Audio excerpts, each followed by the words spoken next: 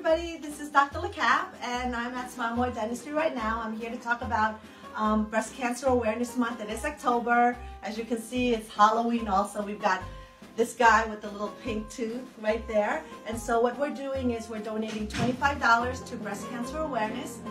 If they put a little diamond Swarovski pink crystal on the teeth, it's $25 and you can wear it for the whole month, and then we remove it in November, and the $25, all the money goes to breast cancer awareness.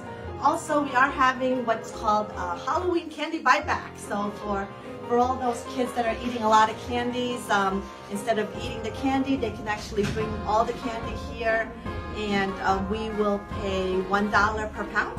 And if you have 5 pounds of candy, instead of eating it all up, we can give you a sealant if you give it to us. So we're helping you to protect your teeth, and we're helping you prevent cavities.